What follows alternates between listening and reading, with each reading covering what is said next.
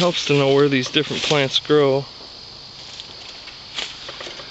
And this one likes to be down near the water or even right in the swamp. They're probably all over in that swamp right there. But this is, let me get on the other side of it so the sun's not blinding the camera.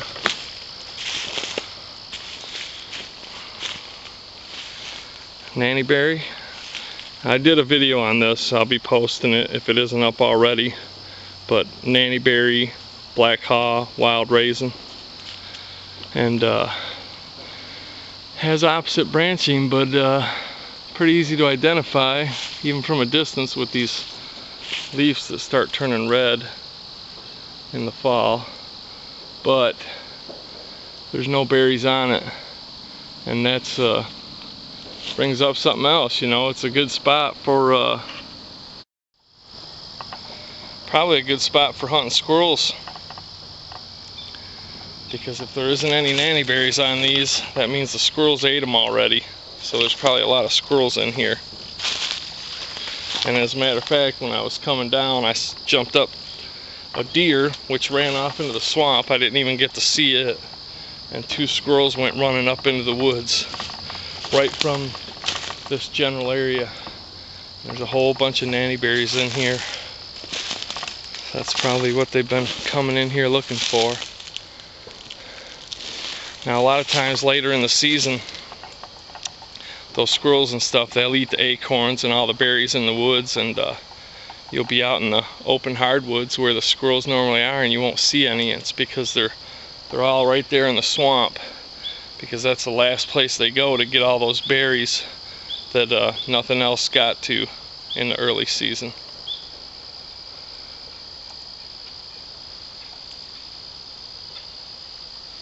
Maybe I'll venture in there a little bit.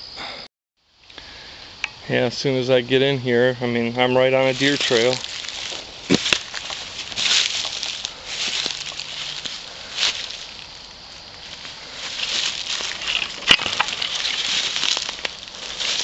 This would normally be, I mean, it's pretty soft, but normally this would be real muddy. I mean, you might sink down 2 feet. But we've just had a really dry year, so it gives me an opportunity to get back in here without getting my feet all muddy.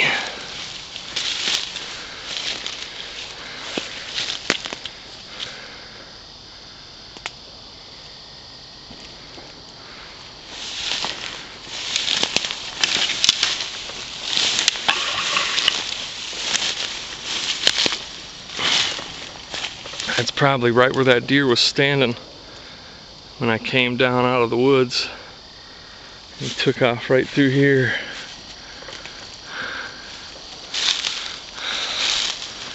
Deer season opens up tomorrow. It's not open yet.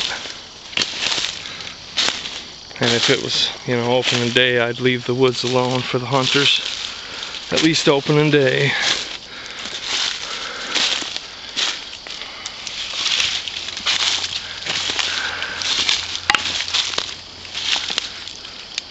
Yeah, see, these are trails. This is an intersection. Comes back this way going out of the woods. Goes off that way along the edge of the swamp. And it goes back this way. We'll go back through here.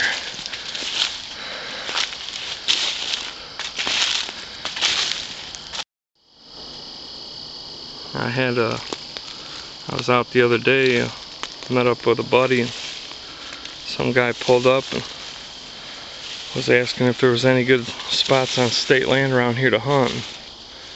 I told him that, you know, these areas get a lot of hunting pressure.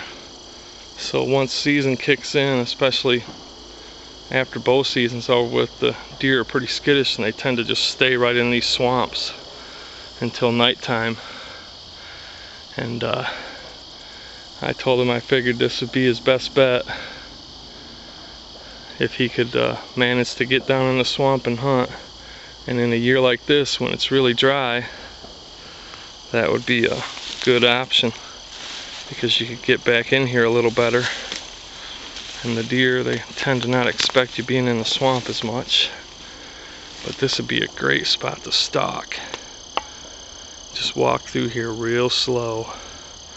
I mean, I did a video on stalking deer where I was in the woods, and you can kind of get an idea of how it's done by watching that video, but I'm definitely not being quiet enough today. You'd have to plan every single footstep and not step on a single twig or leaf or anything.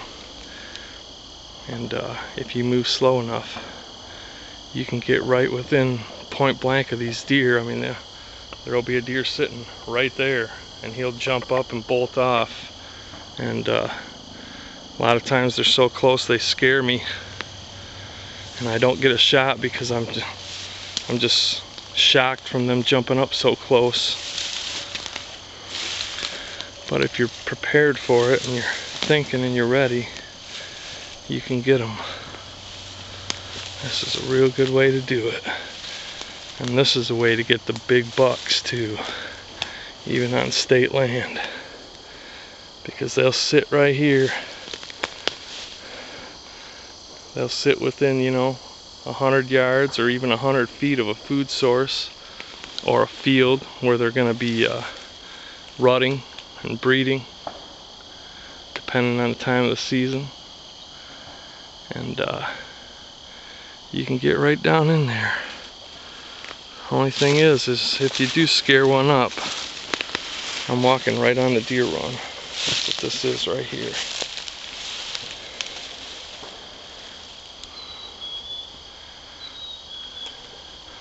And I'll stop when I got a vision, a straight line down the trail, and I'll just carefully move my head side to side and try to look between all those shrubs and grasses.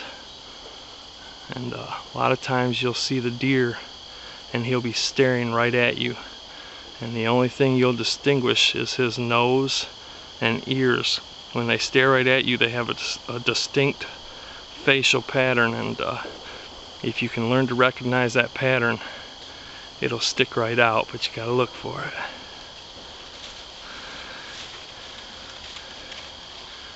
Because I guarantee you, if there's a deer within 50 to 100 yards of me, he knows I'm here right now.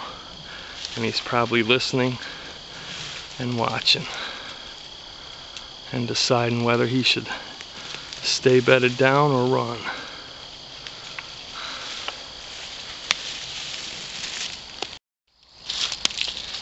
See, I'm pretty much walking on relatively dry ground here. But normally, it's water. There would be water in here, and it would be about that deep, which is about a foot.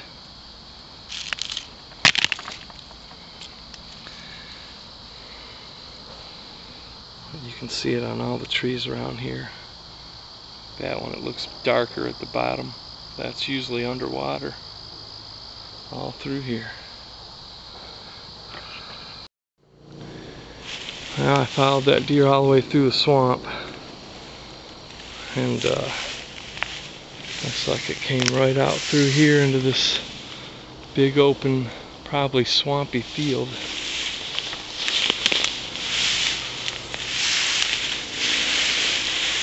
There's another big run right there. See, those deer probably come out here at night, I would bet, especially during the rut.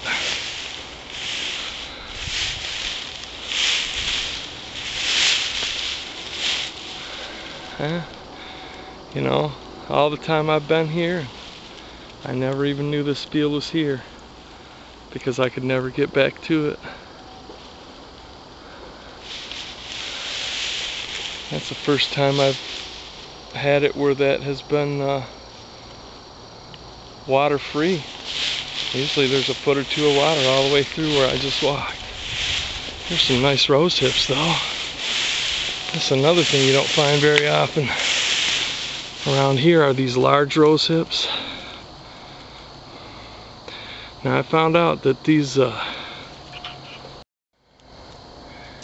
These large rose hips, I believe they do get those irritating hairs in them, but the small multiflora roses, I don't have a problem with the hairs.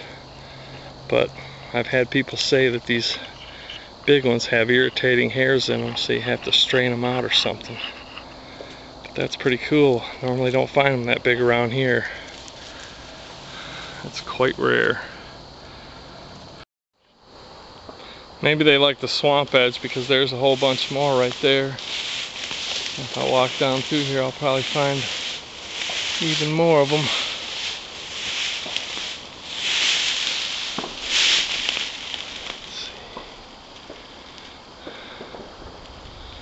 I'm gonna go over there where that little line of trees is. I think it's maybe a little bit higher ground. Maybe I can actually see throughout this field, because as it stands, I'm sinking down in grass and stuff, and I can't really see much beyond that grass, which is right in front of me.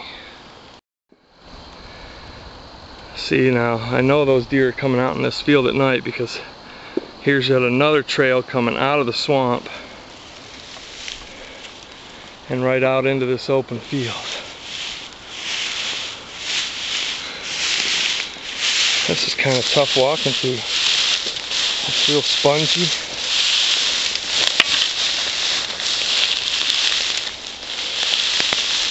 Well, if I stick to this deer trail, it's a little easier. Try walking right there through that. It actually gets kind of tiring. Even though it's just grass, it's really deep grass. Ooh. With big holes here and there.